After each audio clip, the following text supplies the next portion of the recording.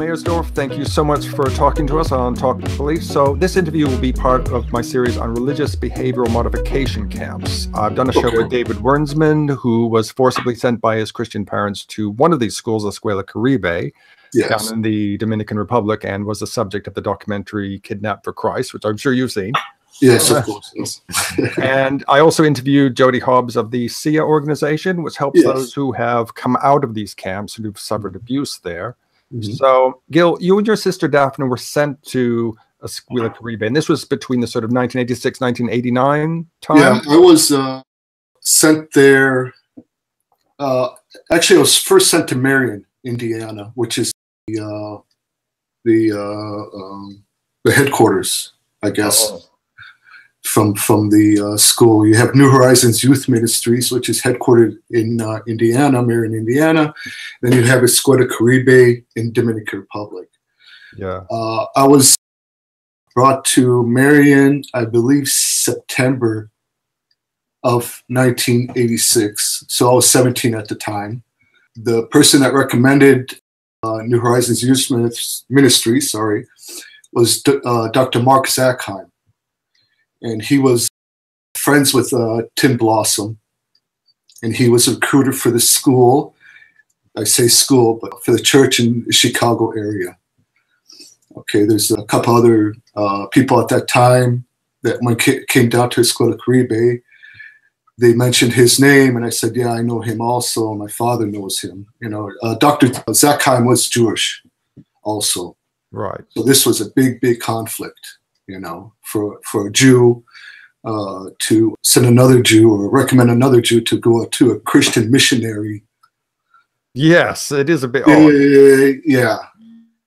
How I grew up in the Jewish religion, that's a big, big conflict. You know, if you think about what the Nazis did, what happened in Spain, the Inquisition, and so forth. Normally, Jewish people don't do that, you know, send Jews to missionary schools. So I was sent there, I said September 86, 17 years old. October, I ran away from Marion because they were hinting that they were going to send me to Escuela Caribe in Dominican Republic. And what I learned from the people coming back from Escuela Caribe, that it was the last stop, really. You know, it's no rules. It's a third world country and so forth. Yeah. But so I ran away, and within 2 days I was up in Milwaukee. I called my parents' number, and they said the most important thing and the worst thing you can tell to another Jew: you don't belong to us, you belong to them. You know, which is basically you don't belong to our family, you belong to their family. And so that was very, very harsh. So I stayed the evening at their house, and this is when I saw my sister Daphne for the first time in over a year. The year previously I was in Israel, and I returned to the United States in June. Okay, and so I saw my sister then, and this is very important in the chronicle order of what occurred in the next 3 years and later. So I agreed with my father, you know, that I go back there to Marion, Indiana, and he said, no, you will stay in Marion and finish school there, you know, and Escuela Caribe is not for you, really. So you believe them, you know. They took me back, and I received a nice little beating for running away. Yeah. So after that, it got a lot harsher, and the favorite thing they like to say is when they're about to discipline you, they say it's time to come to Jesus, you know. For anyone who doesn't know, what are the aims of these schools, these so-called behavioral modification camps or churches or ministries, whatever you want to call them? There's a big difference between, you know, people understand the boot camp system in the United States, which is basically controlled by the government. You know, there's private institutions that run these boot camps and so forth, and behavior modification schools, yeah. but they're controlled by the United States government. Also, the school that they had in Marion, Indiana was controlled by the government because they had a contract with the court system in Indiana. This is New Horizons, wasn't it?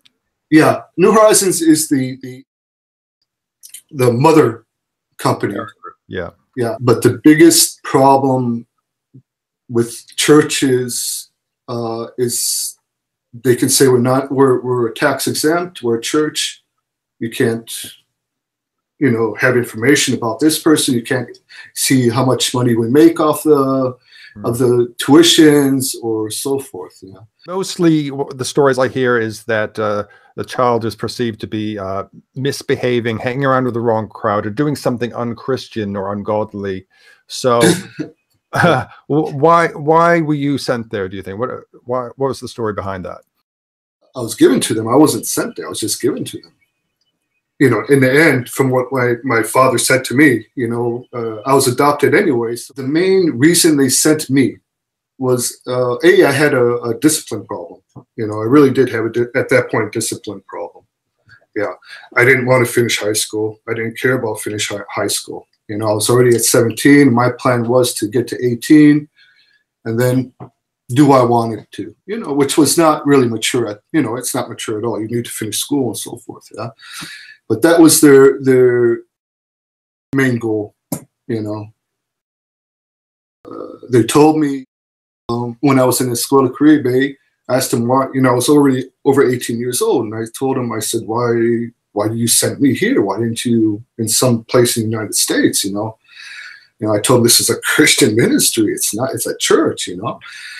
They said there was no other place in the United States that would take me, yeah? And the reason is because they wanted me to be kept in a place over the age of 18, you know? And so in the United States, against the law, unless you sign a piece of paper, you know, at the age of 18 that, you know, you can stay in some place, yeah, then it's illegal. And that was the purpose for Escuela Caribe. You know, you're in a third world country, and they can do whatever. Which is exactly what happened to David Wernsman from Kidnap for Christ. He was there beyond 18, and he had to have friends actually had to rescue him from that place. Yeah, try to spring him from that place. Exactly, exactly. I recommend. You know, I was thinking about this last evening. You know, I recommend anybody that is now it's called crosswinds, but anybody that is told that they're going down to Escuela Caribe, or the new name that they have now. Once they hit Miami, yeah, make problems before you get on that jet. If you get on the jet, on the airline, just start screaming, do whatever you do. Do not get on that airplane. If you start screaming, if you start making problems, the pilot will not let you on that airplane. Do that. Don't go down there. You know, that's the worst thing you can do. You know, what happened to David was illegal, and I don't understand why the American embassy didn't step in. Gyl, these camps, they're not just big on enforcing Christian values and behavior, but on discipline in general. Yes. And they enforce discipline in some pretty harsh and unusual ways. So can you talk about some of the rules, regulations, punishments that you and the other kids had to face when you were there? I can go at what happened in the 80s. The rules were basically it's a level system. If you look at the military, it's the same thing. You know, private, corporal, sergeant, first level, second level, third level. Basically, when you're new there, they don't even when you get to level 5, they always keep an eye on you. They always keep tabs where you are at all times. You know, and their biggest fear, I think, is you running away or doing something unchristian or something like that. But for the first 2 levels, until level 2, you're not allowed to talk to other people.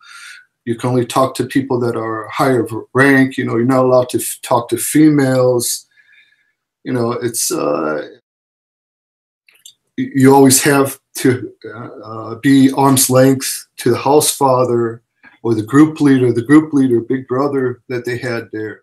So you have to go up different levels depending on how well they think you've behaved and what you've achieved. Yeah, sure. They'll take you.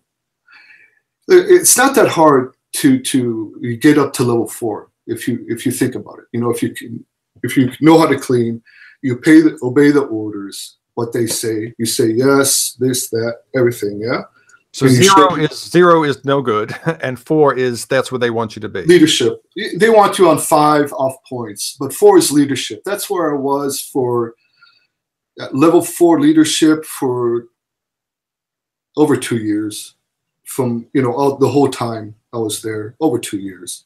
And they'll keep you there just to play with you. It's a mind game, a lot of psychological mind games, because they knew I wanted to get off points and I wanted to get out of the house, you know, but they wouldn't allow that, you know. And one time they teased me with level 5, you know, and they had one of the students in the house vote against me getting level 5.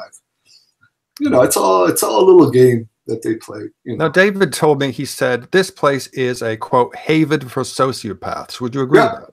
Yeah, I do. You know, if you look at mental health and so forth, and if you research like cults and so forth, Phil Redwine, which was the director at my time in Escuela Caribe, was definitely a psychopath. He definitely had mental issues, definitely had very sadistic. He has mental issues. Jeff Seabrook also, he was there most of the time. Also, he had a good heart, but also they all loved the control. Okay, yeah. These people, none of them went to the military ever. They all came from a Christian background. They all went to Christian colleges if they went to college. And they think that what they learned, you have to learn. You understand? Right. And for them to love control, you know, it's a bit psychopathic. You know, they love the discipline. They love to deal out discipline. They loved abusing children. They were children, the people, but I was already an adult, you know. And to play head games with people, it's not normal, you know. You know, it's not some mental institution, something like that. You know, it's a ministry. That's it. It's a ministry. It's a church. Correct. A lot of them had more problems, pedophilia, physical abuse, verbal abuse. You know, it's not, you know, they're not normal at that time. And I believe, even now, I believe it probably happens also. Because once you're down there, it's a private property. No one can come there. The police are not going to come there. The embassy's not going to, even if the embassy comes there, which they never came when I was there, yeah, the new crosswinds have a letter from the embassy that everything's okay there, yeah? They're not going to let them on the property, just like David. They had to get a court order to release David out of there, to go on the property and take David out, you know? And it's a bit, if you look back at it, it's full of missionaries that had a bit of a problem in the head. You know, to do this for $100 and $200 a month, you know, you have a bit of a problem. So most of the behavioral modification schools that I know of, they're run by Christians, and I know Escuela Caribe is or was a Christian-run camp. So were you and your sister, who have a Jewish background, treated differently to the other kids who were sent there? Did that impact things in a particular way? When I was there a while in Escuela Caribe, I told them, you know, I'm Jewish. I want to go to synagogue, you know, this and that sometimes. You know, they said, don't even think about it. Don't even think about it. You're here, and that's it. You can become a Christian. That's all, you know. So, you know, if you're Muslim or another religion, you come down there, they're going to have a problem with that. My sister also, one time her house father, when she was new there, she said to him, yeah, I'm Jewish, you know. And he said, no, now you're Christian, you know. So it's a big problem. Did your parents know about this, that this would happen? Oh, yeah. Listen, my parents, I don't even call it, you know, that's the word I have for them. I have no contact with them at all. But they knew about this because they came down and visited when my sister was there and I was there. They came down and visited us, yeah. And I told them, sure, I told them what happened, you know, this and that. And that's a big mistake. Because once you tell your parents that are visiting you what's happening there, first of all, the staff say it's out of reality, and then you'll come to Jesus again, you know? It comes a nice little beating after that. So your So Jewish parents didn't mind you coming to Jesus? Am I getting that right? yeah, I guess so, huh? Yeah, yeah. That's very Disgusting. strange. Pretty disgusting. You know, you have a number one in the Jewish religion, the female is basically the most important person in the religion because the blood flows through the female. If you're born from a Jewish mother, you're automatically a Jew. As a male Jew, it doesn't really matter. Female is very important. And for them to send my sister there to keep me there, they sent her there to keep me there. So Daphne didn't have any particular problems? Well, hell no. She was a straight A student. She never got in trouble with the law. She was a straight A student, you know, nonviolent, never yelled, nothing like that. Yeah. What's really funny is when I was there for maybe half a year, they said my sister ran away from home. They said she ran away from home because she said somebody raped her, and she ran away from home. And they said for last year she was saving up her money, you know, to run away to California. 3 months or half a year later, she's down there in Dominican Republic, pregnant. Okay. Now, Tim Blossom came down there with my sister. He talked to me, and he told me that my sister Daphne ran away to California. She was in some satanic sect in LA, got pregnant by them, became a junkie, a heroin junkie. Yeah, listen to this. Became a heroin junkie. Yeah. So what my parents did, they sent her to Mexico for 2 weeks to kick heroin, the addiction from heroin. If you can find a program that makes a person kick the addiction from heroin in 2 weeks, guess what? You're going to be a billionaire. Okay? Yeah, it does not exist. It does not exist. Yeah? And so this is what I think really happened.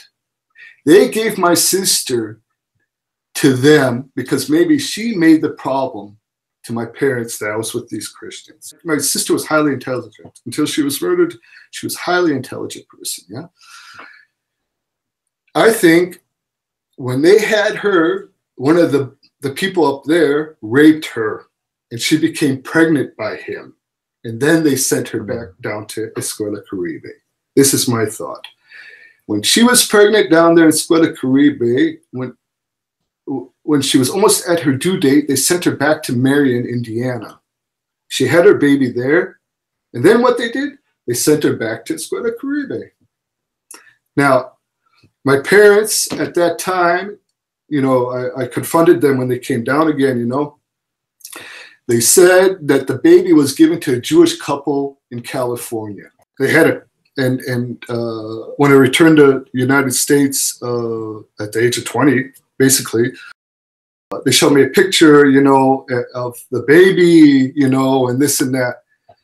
And in my mind, I was thinking, this is not correct. I don't believe it at all. You know, I believe, and information I got from students, you know, now because of the internet, that the baby was given to one of the sect members, you know, and that's it, you know, maybe as a payment for tuition, because it's 2 children or 2 people in this ministry. So that's $12,000 a month. Wow. My father is a doctor, but he can't afford $12,000 a month.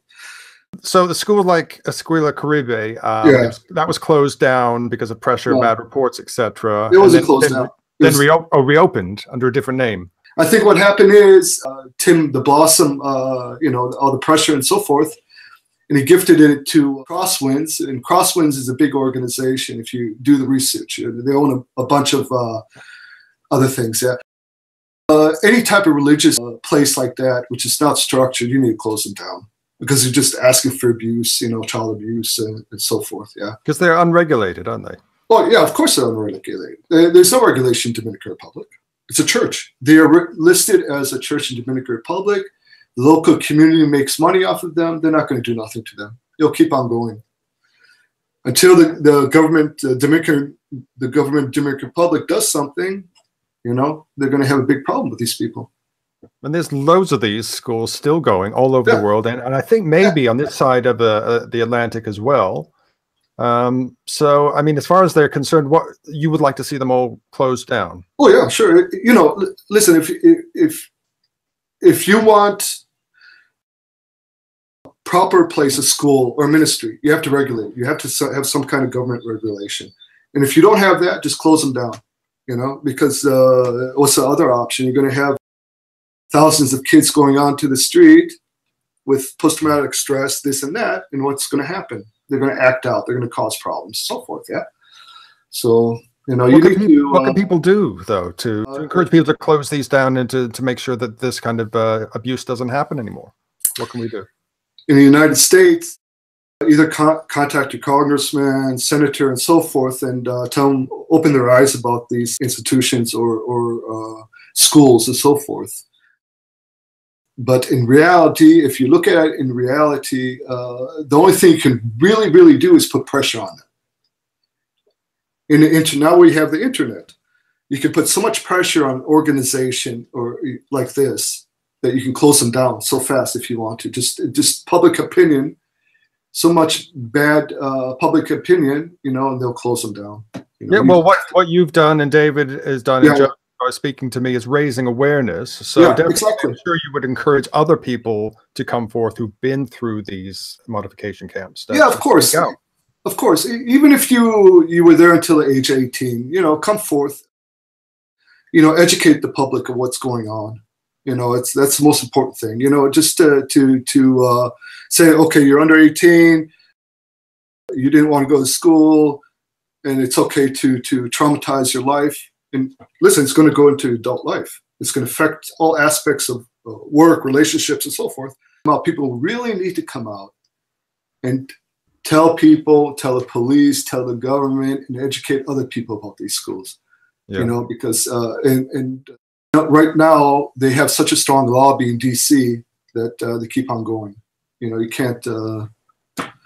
And also to educate other individuals that if you want to, if you think you have a problem with your children, yeah, don't be stupid and pay $5,000 or $6,000 a month. Send them to the Caribbean and think they're going to live in some, you know, paradise or something like that. You know, it's just it's theft. It really is theft. You know, charging people $5,000-$6,000 a month. You know, because what are you getting out of it? You know, you're getting a bologna sandwich, a little bit of chicken, you know, once a day. You know, it doesn't really help that in America you've got a administration which is bolstered up by the evangelical community, are probably well in favor of these kind of schools. Because they don't understand these kind of schools, though. They're not. They believe what the say New Horizons Youth Ministry. It's a ministry. It's a church. Yeah. And say I'm in charge of it. As head of this church, I'm telling you that these kids are lying. I'm a pastor, yeah, or I'm a deacon or something like that, right?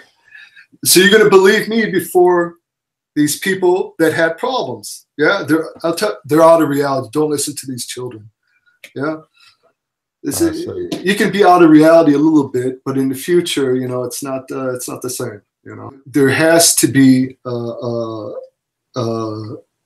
some kind of control over these churches, you know, what they're doing, you know, how they're scamming people and so forth. You know, you saw how much money they were making. I sent you the document, the tax document. Yes. They were making a lot of money. I think the tuition, they made over $1 million for 1 year in tuition or something like that. I have to go over the document again. Okay, well, Gyl, thank you so much for opening up about that. I know it's difficult to talk about, and I'm sorry you had to go through all of that. But as I just said, by speaking out on forums such as this, you can raise awareness, so you are doing your part. So thank you so much for coming on to Talk Beliefs, and maybe we'll catch up with you again for an update in the very near future. Yeah, okay, all right. Good, Mark, thank you.